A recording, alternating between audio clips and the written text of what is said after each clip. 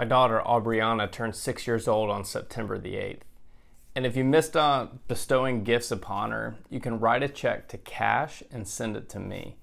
She also likes adult-sized t-shirts in Lord of the Rings, Harry Potter, Star Wars, and comic book characters.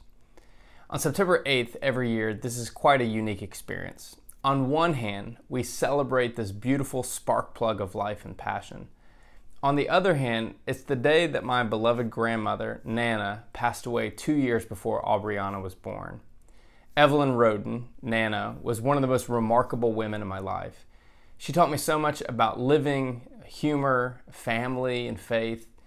And there's not a day that goes by that I don't miss her vibrant smile, her wry sense of humor, her tender heart, her fantastic cooking, and unabashed hospitality.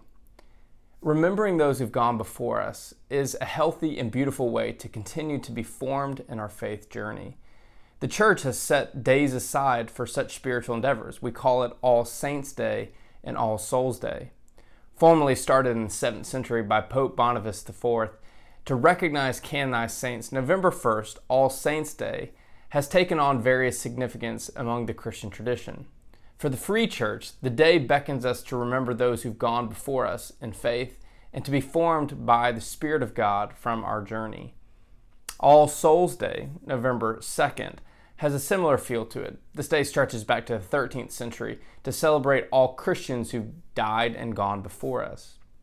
So as you prepare for All Saints' Day and All Souls' Day, you are invited to engage in spiritual disciplines of journaling. In this simple exercise, recall those who've gone before you as an incredible and indelible mark on your life. Consider what about their faith journey inspires you to be formed by the Spirit of God. After you've reflected on these attributes, write a prayer of thanksgiving to God. Consider sharing a story of this person who was meaningful to you with a picture, using the hashtag All Saints Day or hashtag All Souls Day, and checking in at UBC on Facebook or Instagram.